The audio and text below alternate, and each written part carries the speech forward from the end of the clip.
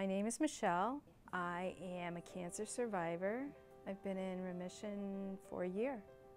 I discovered breast cancer through self-examination. It was totally unexpected. It was not something that was on my radar.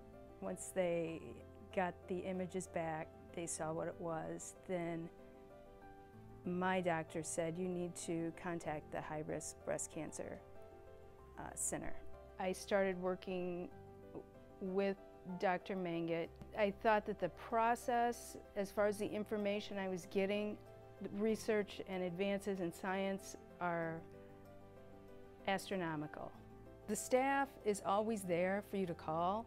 Everyone's cancer is different. Everyone's breast cancer is different.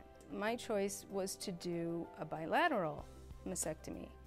I wanted to take out any thought in my mind that the cancer might come back again and I'd be dealing with this 2 or 3 years from now. Do full reconstruction, and for me, that was the better option.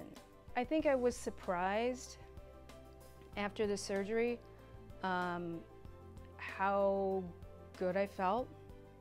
I was expecting to feel terrible, but I really didn't. So the options that may work for one type of cancer are not going to work as well with another type of cancer. I put my trust in the doctors that are studying this. They really work as a team as far as the surgeon and the plastic surgeon to make sure that everything is what you want it to be. I didn't want the cancer to take that away from me. The cancer wasn't going to have the last say in what happened. Right now, all you know is that you have breast cancer. I would say don't be afraid. I would say trust the science, trust your doctor.